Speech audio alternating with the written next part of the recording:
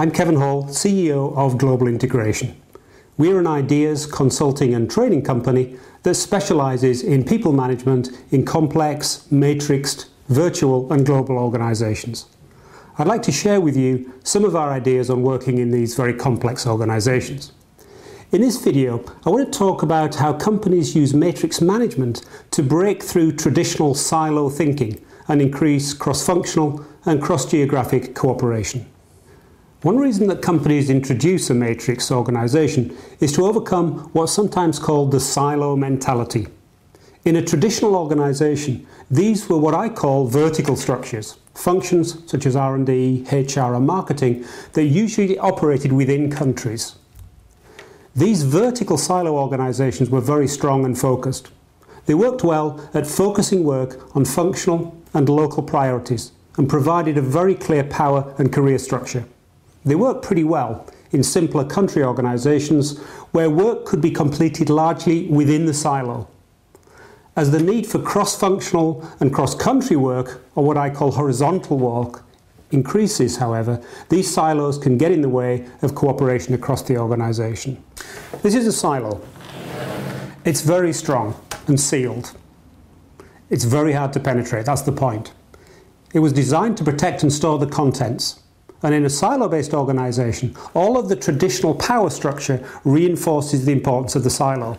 You climb the ladder within your silo. That's where your career was. Your silo manager decided on your pay and benefits, and your objective setting processes were all within the structure. In this kind of organisation, it was tempting not to take so much account of anything that came from outside your own silo.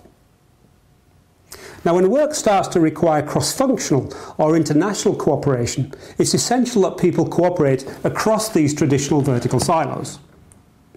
Now, most organisations begin by using ad hoc or virtual teams to do that. We ask people in each of the silos to collaborate. However, when reporting lines, objectives, rewards and careers are all decided within the silo, we often find that the virtual team objective gets much less priority and attention than the functional or silo ones. So next, organisations introduce dotted line reporting to the virtual team leaders. With a dotted line, there is a formal right for the virtual team leader to get involved in objective setting, performance appraisal, etc. However, the reality is that the solid line or main reporting line manager has the balance of power and tends to get most priority. So if you can't meet your objectives using informal or dotted line reporting, then organisations tend to move towards some form of formal matrix organisation structure. In a matrix, people will have two or more formal reporting lines of similar importance. A functional manager in a country, for example, may report both to their country general manager and to the functional manager internationally. In this way, they have to take into account the needs of both in prioritising their work. Both reporting lines have an input into objective setting and evaluation of performance. By making individuals take both into account and encouraging line and functional people to align their objectives more effectively, a matrix forces people to think outside their silos. We're also seeing quite a number of organisations creating horizontal organisations such as supply chain or global accounts, where most or all of the power is aligned to the horizontal organisation globally, and the vertical structures and functions are much weaker.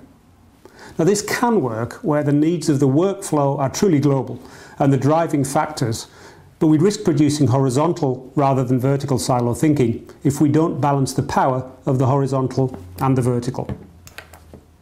So if you need to increase cooperation across your silos, virtual teams or a matrix structure may help, but the real challenge is creating the right balance of power between the vertical and horizontal reporting lines. To find out more about our matrix management training and consulting, together with more free videos, articles and podcasts, please visit globalintegration.com. Thank you for watching and good luck.